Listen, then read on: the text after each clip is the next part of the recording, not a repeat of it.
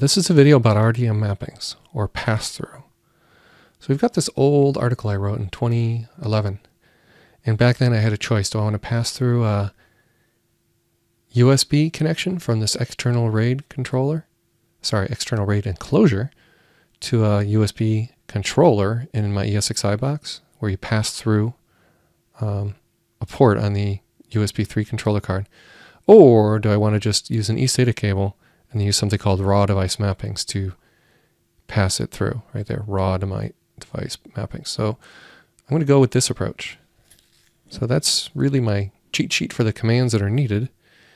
And over here, I'm going to go ahead and perform this task. It's going to get a D drive attached, so I don't really need a command prompt to do anything in Windows 10 just yet. I really need PuTTY.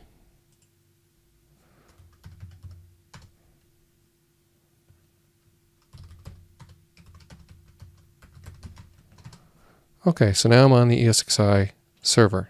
Right there under my mouse, same host I just PuTTY'd into, or SSH'd into.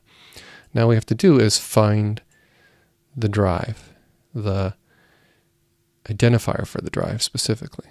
So let's have a look around here.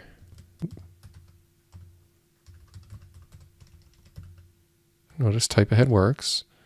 And if we do that, we can go in and do an LSL on the disks. So the 6 terabyte is the one I want to see. So where is a 6 terabyte Western Digital RAD? Shouldn't be too hard to find. It's right under my mouse. So I'm going to mouse my way across that. All right. So now I've got it in my clipboard. That's the hard part. That's really it. The rest is just typing out a command. So let me explain.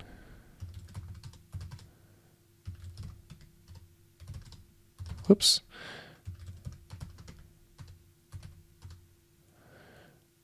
All right, what do we have here? Well, I made a folder called RDM now.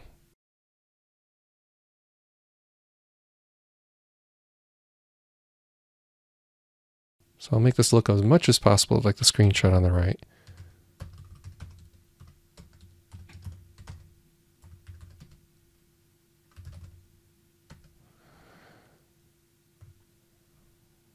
Okay, so that's the drive I'm mapping. Then hit space. I right click to paste it. I hit space.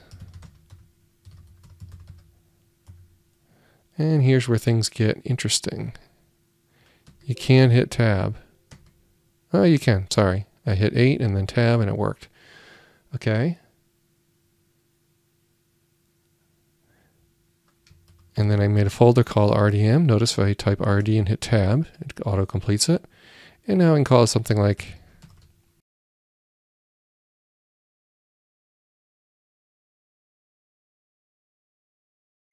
that. Looks right to me. So I'm going to hit enter. Now, how do we know if it worked? Well,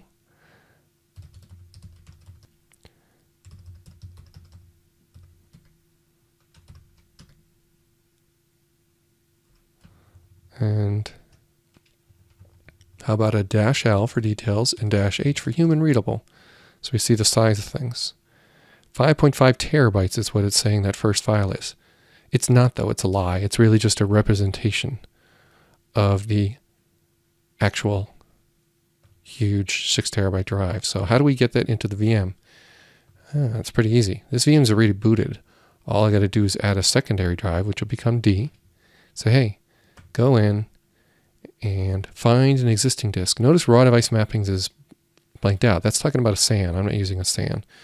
I am using a raw device mapping, but it's not on a SAN. So it'll become clear to you why I'm clicking next shortly here. We browse our way to the thing we just made, the entity, the mapping file. It says 5 terabytes. I guess it's rounding way down. It's 5.8, but whatever.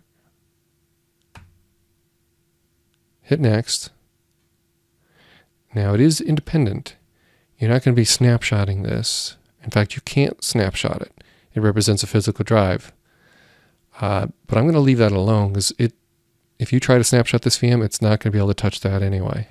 I think it'll refuse to snapshot, period, once you attach an RDM mapping like this. All right, now let's check out what happens in the VM. If we go to disk management, I do not want to write a signature to it. I'm actually trying to recover some data off of there using a Windows utility. And that's not good. Well, okay. It didn't write a signature to it. Never mind, because it's ext4 formatted. Notice it's not saying NTFS, and I can't browse it. So everything's fine. All right. So remember, I said my whole intent is to see the 6 terabyte drive. Well, that was easy.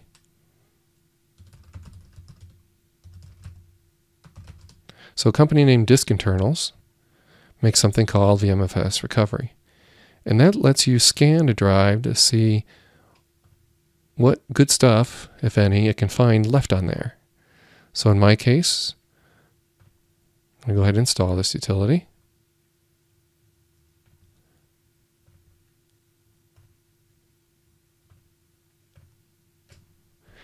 And the point here is we can throw multiple tools or multiple tricks up my sleeve for how to work on a drive kind of forensically without altering or touching it. And we can do it with Windows, we can do it with Linux and another VM. And I actually have one like that. Here's a recovery VM, it's Ubuntu. And it's a live CD that does not need install. All right. Back to the one we were working on. We seem to have lost the consoles. Hang on a second. Get that back. There we go.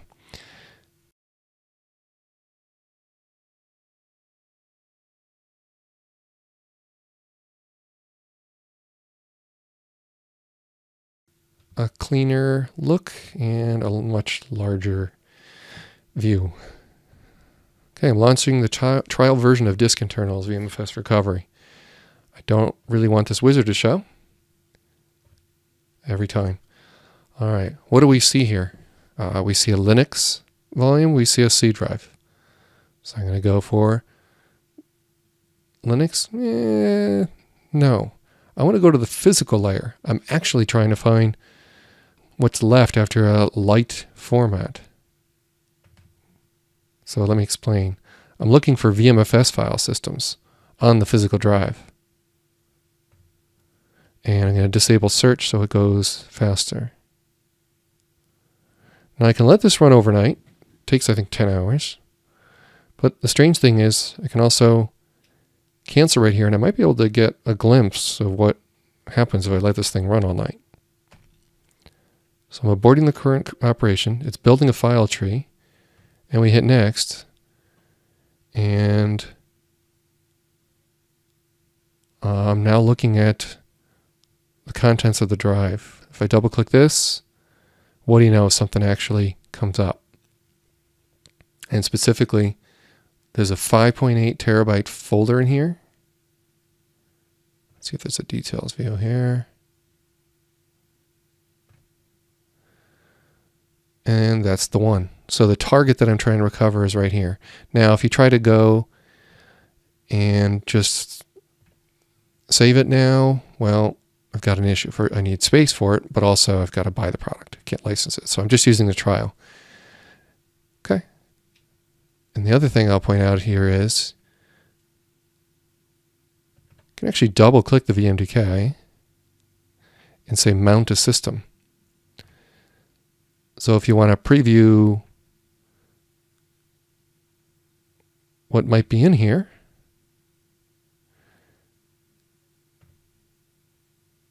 all right, that didn't work. But anyhow, if the product was able to mount the VMDK and see inside the NTFS within, that could be another promising sign that it would be maybe worthwhile to license the product. So anyhow, that's my quick look at this. I'm going to close down this video with kicking it off one more time. So if we go to Start menu,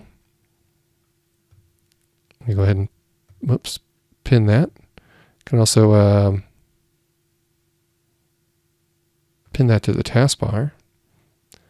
And we'll launch it. And that wizard should not come up since we said no thank you in the checkbox. It didn't. And remember, I simply double click on the physical drive, say VMFS, next, disable search, and then let her rip. And in the past, I've been able to then mount the VMTK and then see the NTFS within. So that's it. So hopefully you found this video helpful. Thank you for watching. And thank you for visiting tinkertry.com.